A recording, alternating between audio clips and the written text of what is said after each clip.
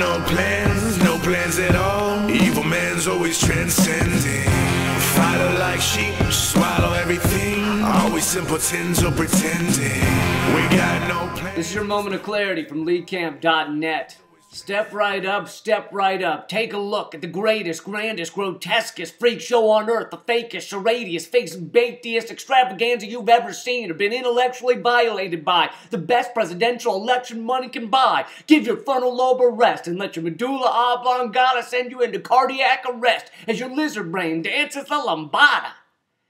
Isn't that how Wolf Blitzer should start the next presidential debate?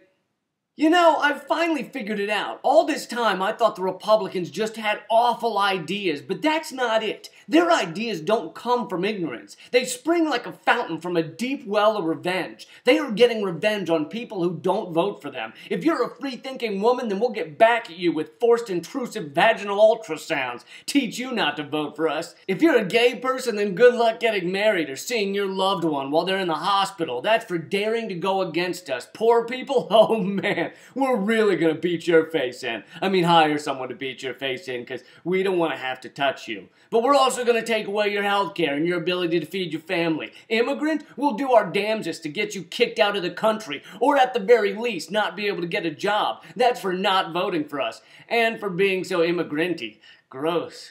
And black people, we can't even list all the ways we're gonna try to screw you.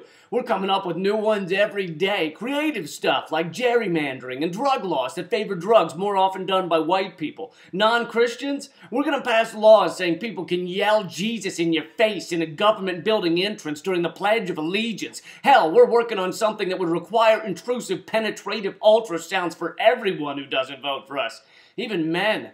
Democrats may be as in bed with Wall Street as we are, and they may love good war as much as we do, but we're all for those things and so much more. We'll fuck you 8 ways to Sunday, because we're a coctopus. We're the Republican Party. That's your moment of clarity. If you ever want to play Moment of Clarity on your podcast, radio show, or blog, just email me at leecampmail, M-A-I-L, @gmail.com, and you can play it for free. Thanks a lot. No plans at all. Evil man's always transcending.